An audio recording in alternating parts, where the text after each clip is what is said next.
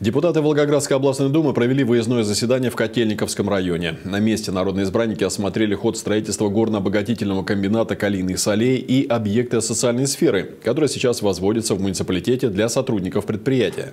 Прежде чем начать экскурсию по строящемуся горно-обогатительному комбинату, депутатам выдают специальные костюмы. Находиться на стройплощадках без спецодежды запрещено. Работы здесь идут полным ходом. Так продолжается строительство 3 шахт по добыче руды, которая впоследствии будет перерабатываться на обогатительной фабрике. Продолжены железнодорожные пути, которые соединят будущие корпуса комбината, а их планируется построить почти 3 десятка. Такой размах неудивителен. Гремячинское месторождение калийных солей крупнейшее по запасам в России. Запуск нового производства не только позволит производить высококачественные удобрения, но и в целом придаст мощный импульс развитию Котельниковского района и всей Волгоградской области. Очень важно, что данное производство находится здесь.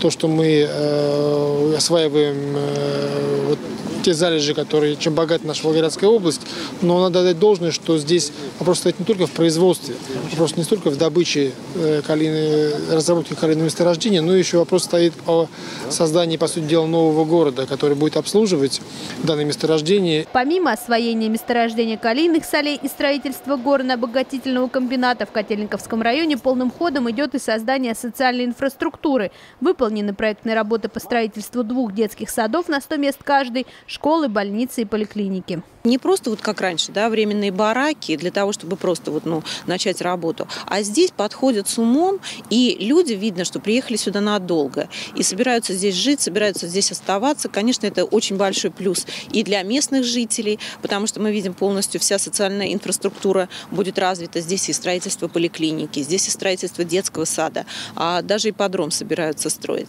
Вот такое отношение, мы говорим, социально ориентированный бизнес. Важной частью этого масштабного проекта является создание с нуля и реконструкция уже существующих инженерных коммуникаций и систем жизнеобеспечения. В Котельниково завершается строительство новых очистных сооружений, нового водопровода, планируется строительство новой автодороги, по которой будут доставлять рабочих из райцентра на комбинат.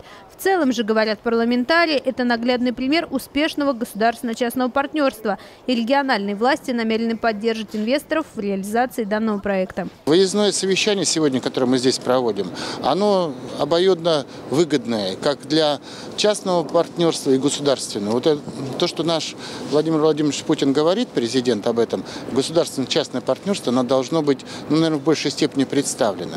И мы здесь это наблюдаем.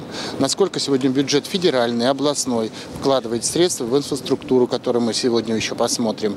Насколько частный бизнес идет навстречу, и он понимает, что без такого совместного вливание совместной деятельности, наверное, очень будет сложно. Кстати, сейчас власти области прорабатывают пути привлечения для будущего комбината квалифицированных рабочих кадров, а также в целом направление экономической поддержки проекта. Добавим, что общий объем инвестиций в строительство первой очереди горно-обогатительного комбината составит 130 миллиардов рублей, а его запуск планируется в 2018 году.